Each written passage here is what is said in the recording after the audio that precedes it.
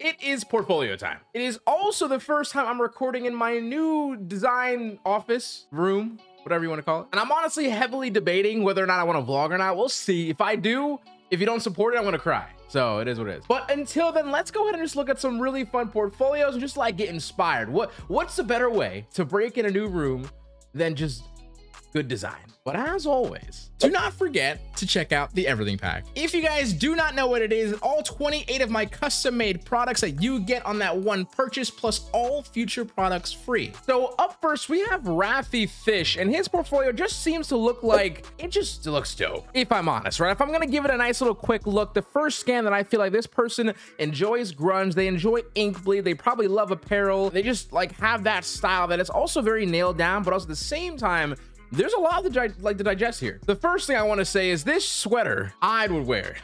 Graphic arts and ibuprofen, right? Honestly, this guy has like a really good objective when it comes to sort of like typography in the base. Like even just looking through this, it's simplicity in its own. There's like this little ink bleed that's happening. Sometimes little kerning things that's happening, possibly with also, can I pause it? I can't pause it.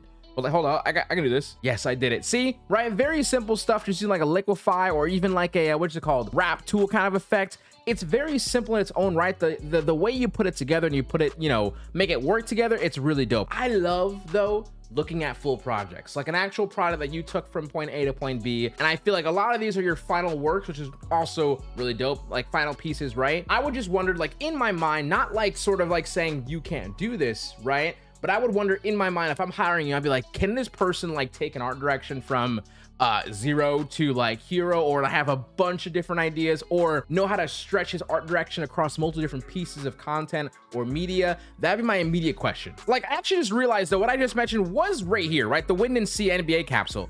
When you click through it, you can definitely see this is more of an art direction idea going on here. And still then it's still in this really awkward format. I don't like looking through slides, if I'm being honest. I'm like weird about that. This is kind of what I mean. I love this approach to design. As much as I love seeing a collage of really cool work, I want to know that if I'm gonna ask this person to do an art direction, can they take it from point A to point B? And if they can't, I don't know if I can see it. I don't know if I can trust it. And if I see it for somewhere else, I'm gonna put my attention, excuse me, towards that more than anything. So that's just food for thought. But Rafi, this is a super dope portfolio. Okay, so up next is Chris, and their portfolio, if I just were to take a quick look, I'm just kind of seeing a lot of color, which I enjoy. There's some portfolios that I see and I look at the front, like the home page, and I'm like, that's a lot of the same color. I know a lot of you guys love your blues. Stop. Okay, expand. But despite that, what this tells me is this person has a flexible sort of art direction in different ways and different color schemes, and knows how to explore with color, which is a massive thing right now for at least me in my world. If I were to click the first one, we look at Overworld Arena. Right, we got a nice simple project portfolio, which is what I was referring to. It I feel like I wanted from Rafi in a different way. He's definitely had it, but probably also knows how to do art direction. You get the point what I'm trying to say though. But this person kind of has a nice little breakdown of color palette, the objective, what it's about. We got iconography, we got motion, we got color. This looks pretty freaking dope. The typography, it's the simplicity of it is like simple, right? But also the iconography just makes it come to life really easily, and using the iconography as a pattern element is pretty fun. Going down, I mean, this is also really fun, really dope. Overall, I would say this is a super dope product. I mean, there's plenty of in here. I'm looking for games. Let me just look at this guy. I mean, the logo is also pretty cool. This little animation, it's fun. I wouldn't say I understand completely where it was coming from, but oh, I love the Anbox previous direction when they were around. This Cartoon Network direction is cool too. I mean, this mood board alone is just sick. Oh, that's how you use it. You know what? I actually really enjoy that. I'm personally always scared of using gradients in like an art direction. I used to use it like quite a lot, but then I kind of felt myself getting like trapped a little bit because sometimes the highlights and shadows just did not cooperate. Kudos to you for it working. I'm just curious if we were to stretch this art direction and see what actually could happen.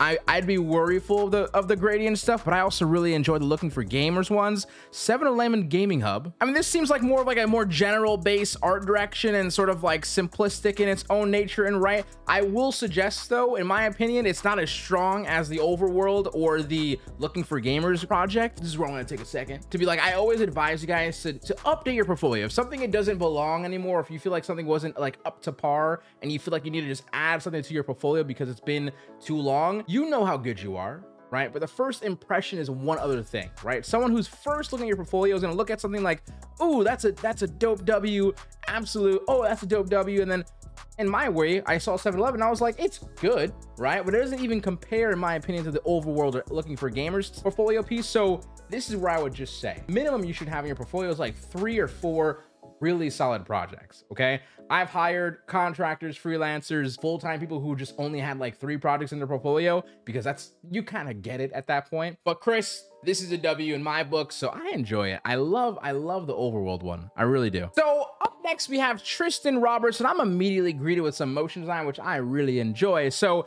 I want to click on this guy, right? This guy's smiley as heck. So it looks like we're immediately going into like a senior design. Wait, what is this? Designing the senior exhibition alongside peers. Okay, so this is a deliverables. We have a few art directors. How do you have 3 of them? I feel like I could just like feel this conversation like, yo, can I be the art director? No, I think I'm the art director. No, I'm the art director. Either way, immediately we're introduced to this idea of the actual exhibition motion design being featured in, I guess, in its real life. I guess it's like a video or something like that. Seeing your work in person is one thing, but also capturing is another thing, because you get to, you know, I got my first ever billboard photo when I got the first ever billboard. I was excited about that. You know what I mean? To like Fairfax, that was pretty sick. Anyway, I mean, I enjoy the playfulness of the typography, right? I actually don't even know what I'm really looking at. This is the name is Tristan Roberts. Okay, art director. I don't know exactly. It says taken shape. Okay, it's like a campaign of like graphics in general. Okay, makes sense. I mean, that is literally beautiful. Honestly, this is sick. Ooh, what's this? Interactive magazine. And if we go through, oh, it's just doing right. When you say interactive, oh, that was fun. Our kids. Ah. Dude, this is so dope, actually. I don't know, that was a fun portfolio. Let's head to the next one. So we got some more sports graphic stuff. It looks like esports / sports. We have Amit. All right, honestly, at first glance, I really enjoyed some double exposure ideas that's going on here. This one is really fun and cool as well. I could see some fun exploration as well, and some like highlights and shadows, which is like my worst nightmare possible sometimes. You know, challenge yourselves with lights and shadows out there, okay? They make a big difference. Let's look at the esports graphics though. This one here is pretty strong for me. I like this idea of team versus team and actually using assets from both teams. You don't really see that very often, but what this also could mean though is that, you know, this is not a part of a team. You just did it for the fun of it, which is also fun, but the concept of it, I really enjoy it though. I think in the world of esports, a lot of the design teams themselves or design organizations, you know, work with each other a lot more often. There's a world where I want to do that push for myself with energy itself, but the design of some of these are really fun, really dope, and again, story driven as well. So I can always appreciate that. But honestly, Matt, this is super dope. Can you have a portfolio video without at least showing some thumbnail portfolios? So we have Dil Toma with his featured thumbnails. I take pride in combining design and strategy that exceeds your expectations. Explore my featured thumbnails below. 1.5 billion views on thumbnail clicks is super dope. I love this. Feels like more like a service than a portfolio, but I can still, it's selling me. I'm seeing some familiar faces that I see up top here, where the magic happens. Okay, I just love everything moving. I'm a sucker for things in motion. If we scroll down though, it looks like we're just, can I click on this? Not exactly. Okay, so this is more of an idea of just, oh, I guess like showing it in like a YouTube format, technically, right? It's just a YouTube thumbnail, the views it produced, but these are your thumbnails. That's pretty cool. You might be like, Seso, it's the same thing as Behance, but like, it's like I'm also looking at YouTube. That's probably the thought process here, and it's definitely resonating with me, right? Like I would click on these thumbnails. Honestly, this is just so dope though, right? I guess you can just scroll endlessly until you get down here. Okay, so get in touch. The work, it speaks for itself, right? I really enjoy it. Thumbnail designers can definitely take a look into it. There's one thing of showing your thumbnails all colorful and cool and dope, but if objectively, or how do you say this, you're not going to go into a conversation with a really cool YouTuber who's popular, who's looking for a person to help them, right, and be like, I make pretty thumbnails. You like them? Do you want me to do them for you? I would rather you do something close to this idea where you're kind of saying like, oh, hey, look at my thumbnails. I help produce, you know, a 30% increase here on click-through rate with these strategies from the previous. And then I also help me draw more views from this to this and that and the third, right? That's more of the idea of how you want to actually introduce yourself as a thumbnail designer. You know, take it as a service that also counts as a service that builds business, and not just as a service that makes it look pretty. Up next, we have Gigs. Now, Gigs seems to be a person, I definitely remember clicking on this specific project in the past. I don't know if it was on stream or like during this video, right? But I really love this color scheme. This is just super sick. I wanted to give it a quick little note just in case you haven't seen it. I mean, this is just absurdly cool. But this seems to be his newest project. We have Sparks Esports 2024 visual identity, right? Ooh, like it's like a shelled render. So we got a little bit of mood board action going on. Creato display. That's a nice font. Tusker, always a classic. I think it's free too. Seems to be the team name. The logo itself is this idea of an S with like this geometric shapes and circle cross-hairy kind of idea going around it. I enjoy it. Oh, I like that. This guy just like sits in his pocket and it works, right? These neutral grays, these whites, these offset whites with these like ideas of even the render is shell shaded white, but then you got the splash of green. It's fun. Oh, and this treatment is also really cool too. It's like a glass morph kind of thing going on. That's really dope. Oh my God, what is this? Shock stream visuals. I would love to know what the thought process is behind of why we're looking at this box with like this morphing thing going on around, like what is it called, like glass, it's not glass morphism, is it that? It might be, right? We only get a breakdown of who this actual person is, not on your art direction, but even if it was just simplicity of the idea of like, oh, it's just to do this, right?